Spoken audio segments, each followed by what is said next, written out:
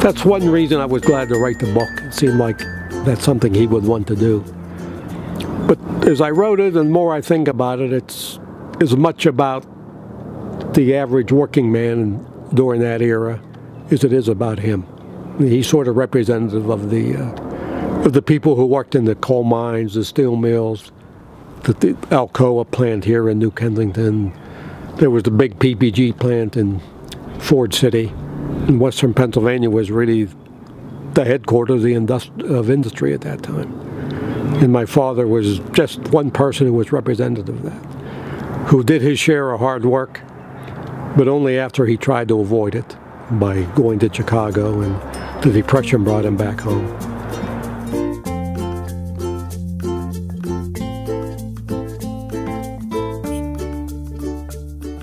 My dad was Polish. He was actually born in Poland, came over as an infant. He was born in February 1910 and came over in November of 1910. He had 2 older sisters at that time. Ended up having 8 children in his family. He was the oldest boy. He had 3 brothers and 4 sisters. So there were 4 boys and 4 girls in his family. And my mother, ironically, had the same thing, 4 boys and 4 girls. She was the oldest girl. She never remarried after my father was killed. Never really talked about him much. Probably emotionally difficult for her at that point. And the one thing she would tell me often is I would have liked him. My mother was living with his parents in East Vandergrift, which was 100% Eastern European during those days. You could see it was safe, was sort of isolated physically and culturally, isolated in a lot of ways, but it's down a big hill from, it's in its own little valley. It was a very homogeneous, all Eastern European, Polish, Slovak, and Lithuanian. And there was some bickering among the 3 groups, but not much, because they were all treated pretty much the same. And the kids all got along. They all went to grade school here. There was a baseball field right here, and there was 2 baseball fields, and a lot of kids, and I think the steel workers liked to see their sons, daughters have a good time and play, because they knew it was going to end events soon. It would end hard when it ended. So when they were young, they really liked seeing them playing a lot, and they played a lot of baseball down here. There were a lot of good players, and they had the river right here where they could swim, and they did enjoy themselves. And most of them didn't go to high school. They all went to grade school, and they did a lot of playing. It was safe. There were very, very few cars around back in those days, and most of the people in East Vandergrift probably couldn't afford them either when my dad was growing up. So they played ball, and I did think they did jump the trains when they would slow up for towns and just ride a little bit way on them, not far enough to walk around. And they said they had a pretty good life until it was time to go to the mill, and then things changed. And luckily, my grandfather was wise enough to not hold his son back when he decided, he was going to try to get out of spending his life in the mill, and sort of encourage them.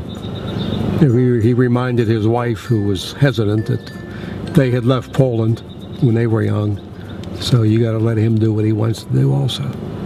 My dad was a hobo during the Great Depression. He was also the son of a steel worker, and when he was 18, it was time for him to go in the steel mill, and he decided, he had an uncle in Chicago, he was going to get out of the mill, be one of the few Polish boys born in 1910 that could get out of the mill. Went to Chicago. During the Depression came, he had to go back home.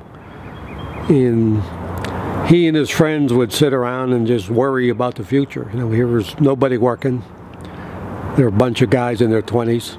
Didn't know what was going to happen to them, what kind of future they had, if anything, because nobody knew then when the Depression would end. So he decided, rather than sit around and grouse, he would take a trip, and he took 48 cents, symbolic for a penny a state, hopped trains and went out to see the whole country and got to all 48 states. All during this time, his father, who was a man of some wisdom, was supportive of him. First of all, going to Chicago, because he saw what the mill could do to people. And he thought, if my son has a wherewithal to get out of the mill, good for him. He was supportive of him. First of all, leaving Chicago, going to Chicago. And secondly, taking his hobo trip. When they left, they made a big deal out of it. One of the guys got hold of a car and they drove him to Pittsburgh. Because remember, his friend went with him, Kelly, for the first 16 states. They didn't hop the trains here, but you probably saw them going by every day, and they got some wanderlust in them. And the little tramp movies were big back in that era too, so that could have fostered him to do that. No, when he left, I know his friends drove him to Pittsburgh because they get into a big train yard. They wanted to make sure they got the right train going to the right place the first time. My father went out, he saw the whole country, ocean to ocean, the Rockies, the deserts. And more importantly, he met people from all over the country. He kept a journal, first of all, as what I mentioned. That's how I read that he was a happy person. He sent postcards home almost every day, seems like. He sent most of them to his good friends who were keeping track of his mileage. But a lot of people I talked to in later years from East Vandergrift talked about getting postcards from my father. In reading his journals, you could see he was sort of a happy person. He has 2 full pages of notebooks and there's no complaining.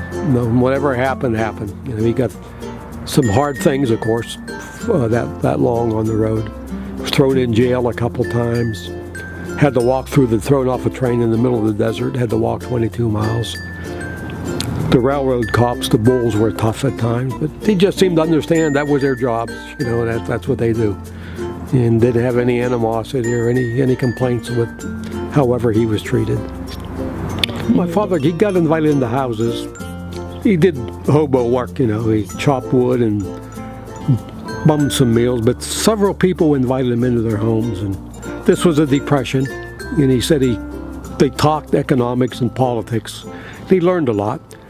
There was a flood in East Vandergrift in 1936, and I think most of them were destroyed because he mentioned that he wanted to get them back, and I think he did want to write something later in his life. In fact, he mailed the first journal when the first book was filled up. He mailed it home from South Dakota to one of his friends. In the last page he wrote, "Do not copy, I will enlarge on this." So he's probably going to give more details, of course, and I think write something, and that's probably why he wanted the postcards.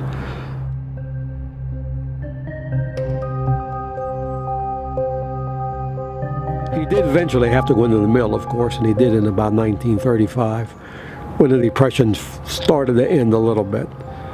For tough jobs in the mill, the open hearths, the blast furnaces, the real difficult jobs. He'll get out of the mill if he could, because the mill did eat men up almost. Sometimes they really can break them. It was tough work. So my father got out, and the ironic thing is, at the end, he ends up getting killed in the mill. Yeah, the mill in Vandergrift, which was a more difficult mill, my father got out of and didn't get killed there, had fatalities. One of my best friend's father died because he worked with acids in the mill, and his skin just turned dark, and he ended up dying of poison when my friend was 2 years old. My uncle, through marriage, his brother was run over by a train in the mill. He had his legs cut off. They had trains delivering coal in, and there were a lot of there was a full-size trains in the mill delivering things around, and he got run over by that. So there were fatalities in the mill, and read about much other mills with many more. Many of them were ethnics who couldn't speak English or understand instructions that well, and they also had the toughest jobs too. So they were probably put in harm's way more than anybody else. But there were many who were killed or maimed. And if you were maimed or had a lost an arm or a leg, you couldn't work. There was no workman's compensation.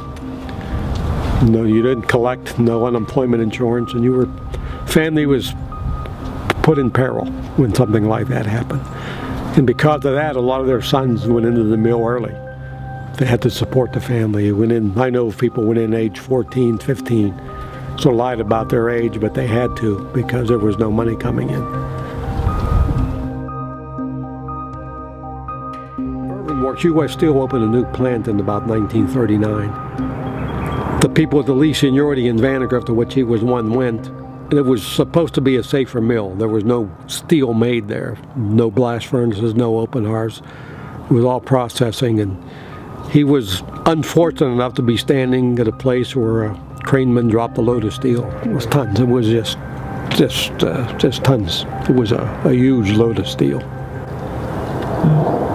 And he was in the slab yard. He died in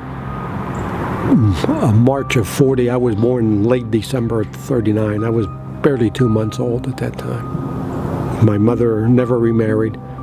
Moved back with her mother, who's Italian. My mother's Italian, so I grew up more Italian than Polish then. Because my father's father died months after he did. People partly say it was a broken heart. He took it really, really tough. My father's mother and his brothers and sisters moved to Florida in 1945.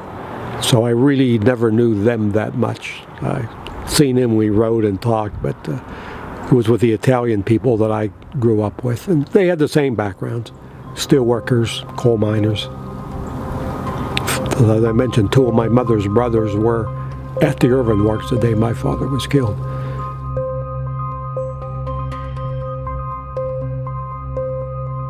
And I noticed on the plaque, there were, I don't know, maybe a dozen deaths at that plant over the years, and most of them were in that slab yard. Probably caused by the same type of thing, someone just losing their craneman losing a load of steel.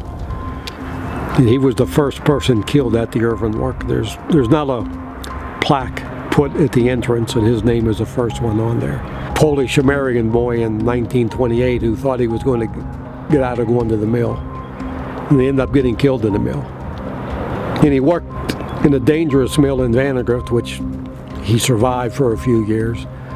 He went into the safer mill in the Irvin Works, and he was killed shortly after he began there.